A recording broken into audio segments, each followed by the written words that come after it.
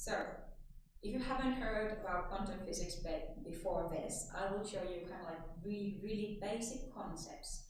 And this is just the level 0, so a stepping ground that you can start from and then go and study more if you want to, maybe after the event, because it's going to be busy. And don't worry, just make sure that you use our quantum mentors or have a quantum physicist or someone knowing quantum computing in your team. So, the most fundamental of all physics theories is quantum physics. It explains the phenomena on the subatomic level, which means like protons, electrons, or atoms. And then again, even phenomena or at the very largest of scales as well. And why this is so spectacular, so to say, is that these phenomena cannot really be explained with classical physics, with the physics that explains the things that we experience and see, or even with common sense. Quantum mechanics cannot be described accurately without abstract mathematics and cannot really be learned by just visualizing it, but this is not the point of this talk. So we will give ourselves the freedom to approach quantum mechanics from a phenomenological point of view. So what is quantum mechanical behavior then? Let's look at this phenomenon that cannot be explained with classical physics or basic reasoning. What makes a system quantum mechanical? Let's see some really basic concepts. So to start with the word quantum, it comes from quantities. Quantities such as energy, momentum, angular momentum, they are restricted to discrete values in a bound quantum system. Bound, meaning that the system is confined, it's cold enough, it's isolated from its surroundings, so kind of like a very good cooler at a picnic. So your drinks would be kind of like a bound system inside that cooler. This is just a metaphor though. I only want to note that we are talking about very special circumstances where to witness quantum mechanical behavior. So we have a cooler to exhibit that behavior, but of course there are much more complex systems than what we have in physics labs. But something really familiar to everyone that is quantum mechanical, radiation. Like light in particular is a form of energy. You can feel how the sunlight warms up your skin.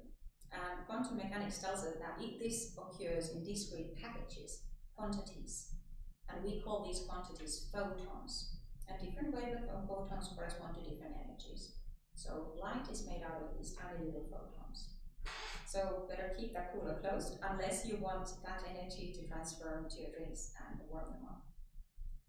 And another important example, especially we're talking about quantum computer later on, is the concept of spin. It is an intrinsic form of angular momentum carried by really elementary particles. It tells us which way and how strongly a particle is rotating or spinning, so to say.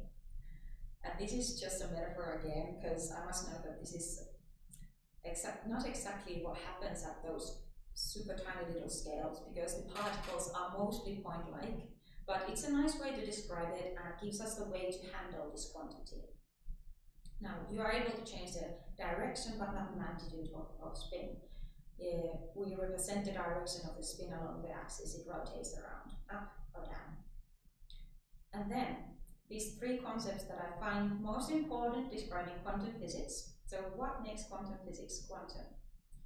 Let's first talk about wave-particle duality. What it says, shortly, is that quantum particles exhibit their properties both as waves as well as particles. So like for example, energy comes in small packages, these photons from the sun, but photons then again are light and light waves, as you might have learned from basic optics in school physics, for example. And to describe these quantum mechanical objects, we need to treat them through both of these properties. And then I will also introduce the concept of superposition.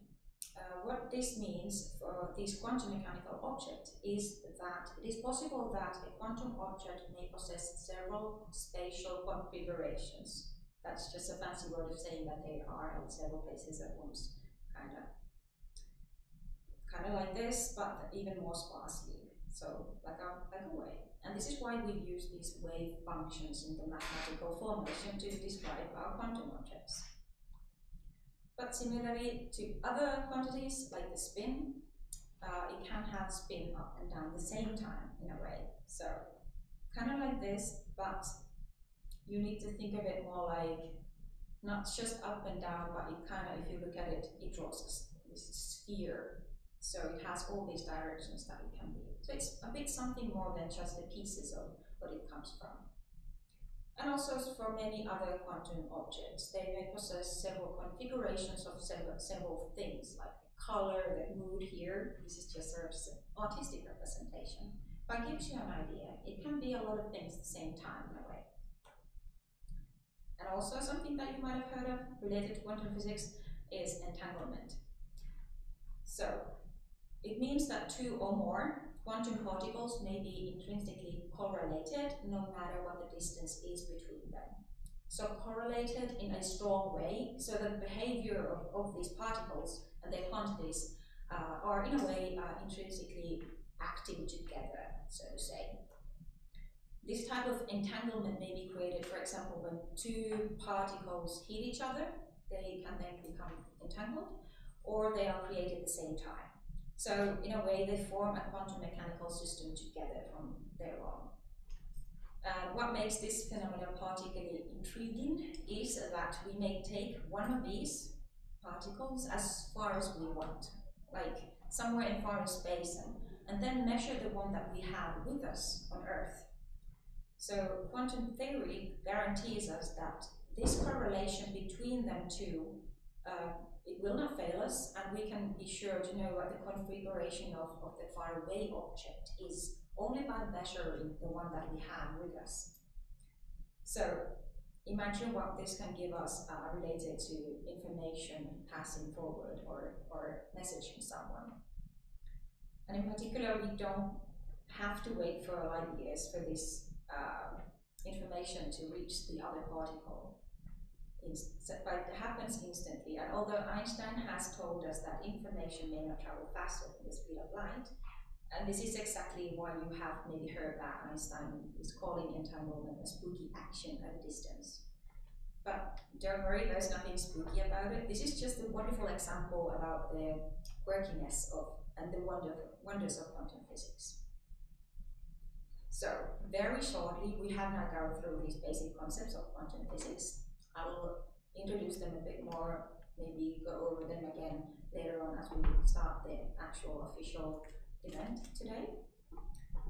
But still, we cut a lot of corners. But I want to show you a little things about quantum games that have been developed previously throughout the years.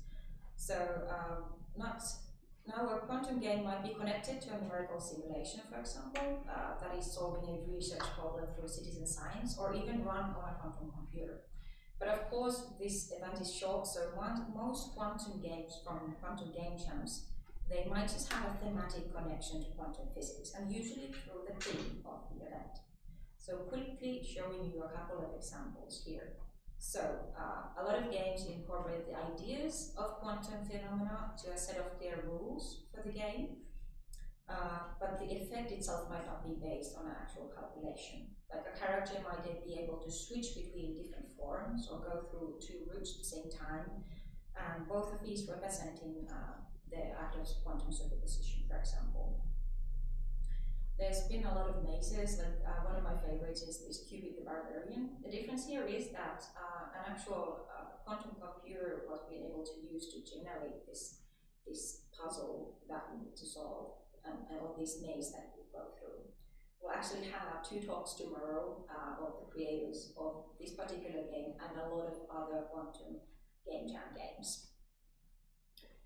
But some of the games before, they have incorporated like a numerical simulation that is determining like the placement of a particle that you're playing with. So mostly they are like puzzle games or something like this. There was this citizen science game prototype called Hamster Wave that was generated in 2019. And this is actually using a tool that was designed for citizen science prototypes. You're controlling the shape of the wave that is actually coming from the numerical simulation, almost course directly. And then there were some, like most of the games that we have had, they just use random number generator. That is okay, like just using kind of like inspiration from a theme, so to say.